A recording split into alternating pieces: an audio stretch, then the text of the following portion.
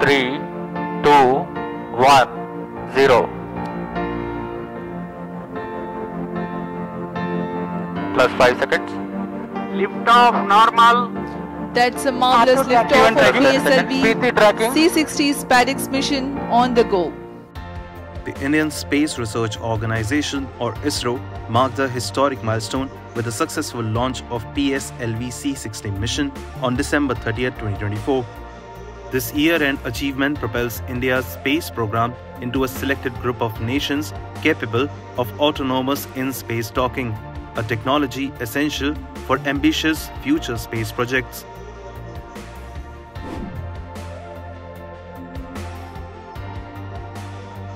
The Space Docking Experiment, or SpaDeX, is a cost-effective technology demonstrator mission designed to develop and validate the technology required for in-space docking.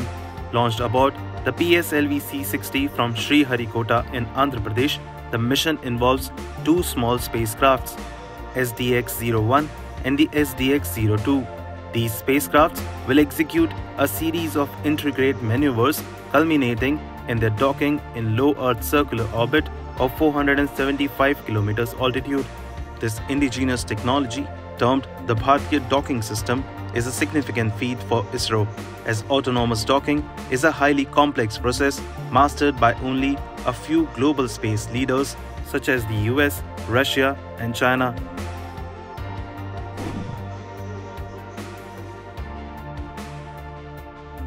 SpaceX marks a pivotal advancement in India's space exploration capabilities.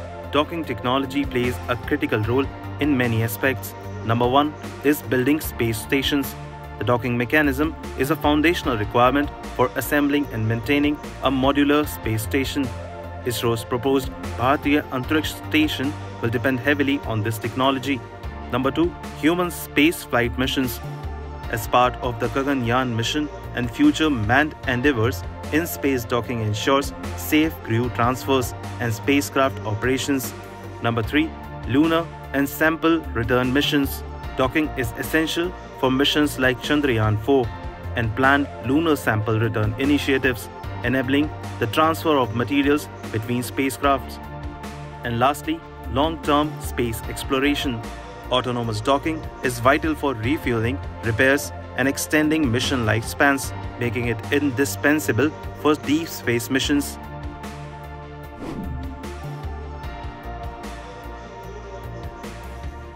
ISRO's PSLV C-60 mission deployed the 220 kg SpaDeX satellites into orbit, showcasing indigenous engineering and innovation. This launch also marks ISRO's 99th successful mission, with the organization gearing up for its centennial launch in early 2025. Science and Technology Minister Jitendra Singh lauded the achievement, emphasizing its importance for India's space ambitions. He said that the success of this mission is vital for India's future space endeavors and that India becomes the fourth to join the selected League of Nations to seek space docking.